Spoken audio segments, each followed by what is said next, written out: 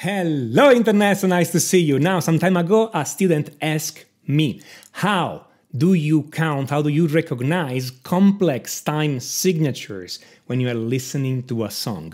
And the problem here is sometimes the song is too fast to count, okay?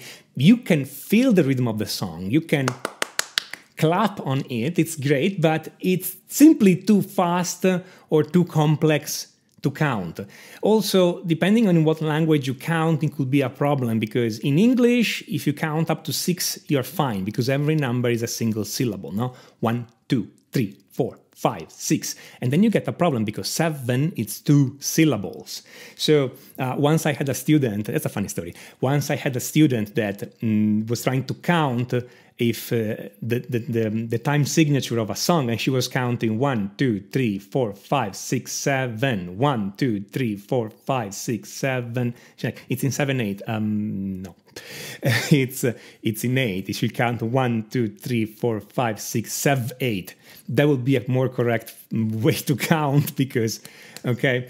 Actually, I have another funny story on this thing. I had a friend of mine was commissioned once to make music for a ballet teacher, and the ballet teacher said, "I want all the music in 3/4." And this friend of mine records 20 minutes of music in 3/4, and then the ballet teacher called him back and like, "No, the tempo is wrong, but you asked me the music in 3/4. Yes, 1, 2, 3, E, 1, 2, 3, E.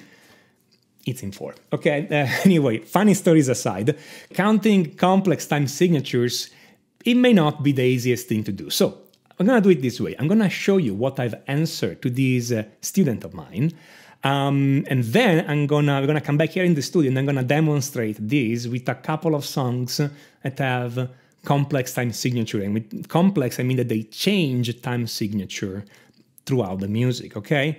I am humbled and thrilled by your depth of knowledge and your ability to teach. Lots of respect. Thank you. I have a You're making me blush now. This is not gonna look good on camera. I'm sorry.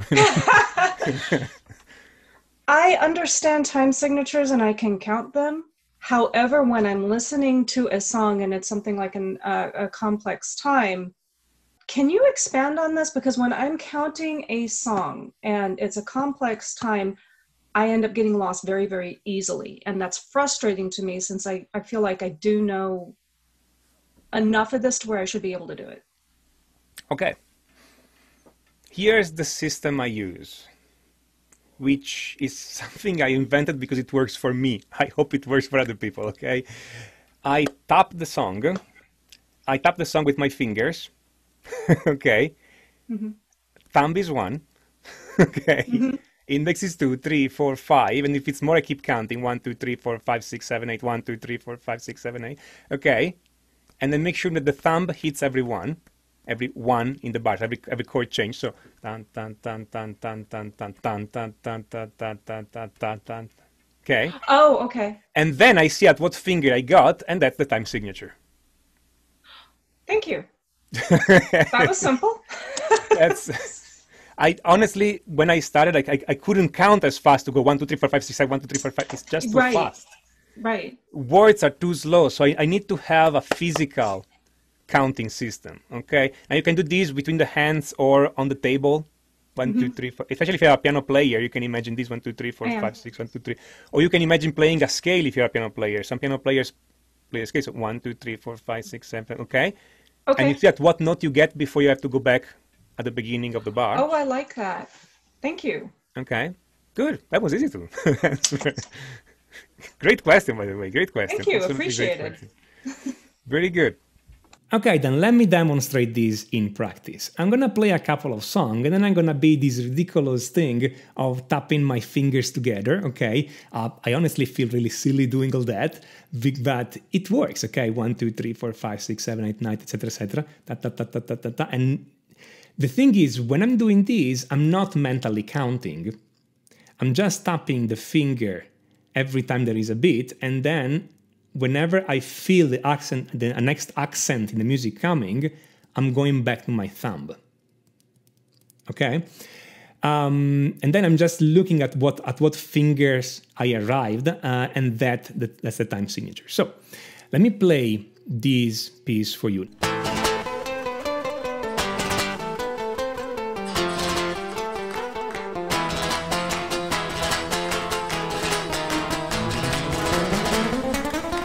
Okay, so the time signature here is not constant, okay? So here what we're gonna do, I'm gonna perform this right now. Hopefully you guys can see what I'm doing while I'm playing this again.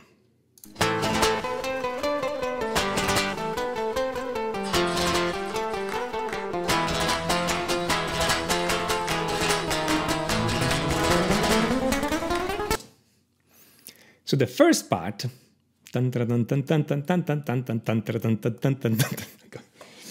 so and the first part, when I'm putting the accent on my thumb, I'm getting up to 5. I'm getting up to the pinky, so it's 1, 2, 3, 4, 5. And so this part is in 5/4. And there are 3 bars of 5/4.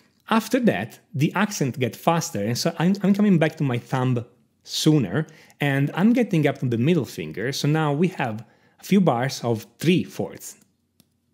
Right? 1, 2, 3, 1, 2, 3. I can try and count with that. This piece is not particularly fast. So if you wanted to count, you could have counted. So let's see what happens when we count. 2, 3, 4, 5, 1, 2, 3, 4, 5, 1, 2, 3, 4, 5, 1, 2, 3, 1, 2, 3, 1, 2, 3, 1, 2, 3, 1, 2, 3, 1. So again, this piece is not particularly fast. But still, it changes time signature from 5 to 3. And with this system, again, it's much easier to count that. Let's see what happens when you have a much faster piece and a more complex chord progression. So you guys maybe know this piece.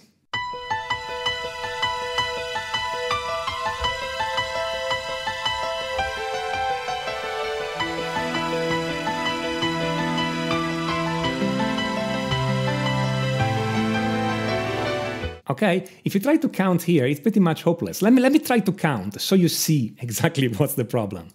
1, 2, 3, 4, 5, 6, 1, 2, 3, 4, 5, 1, 2, 3, 4, 5, 1, 2, 1, 2, 1, 2, 3, 4, 5, 6, 1, 2, 3, 4, 5, 6, 1, 2, 3, 4, 5, 6, 1, 2, 1, 2, 1. I can do it. I can do it because I know the piece by heart. I can do it because I studied the piece. But if I was to listen to this piece in real time and find the for the first time, I mean, and find the time signatures, I'm not sure I would be able to count at that speed. While with this finger system, it's much easier. Let's see how that works.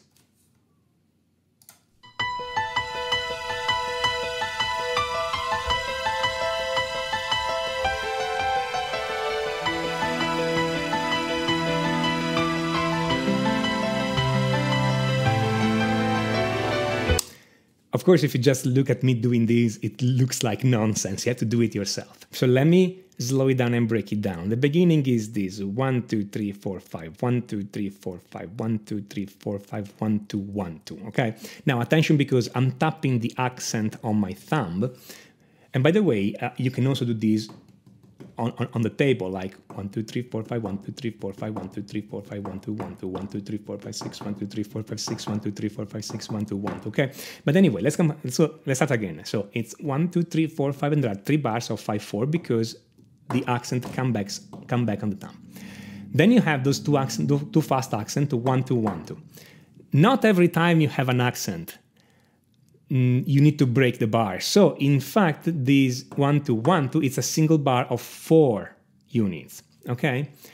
Then there is 1, 2, 3, 4, 5, 6, 1, 2, 3, 4, 5, 6. It's a bit harder when the first time you do it because it's 1, 2, 3, 4, 5, 6, 1.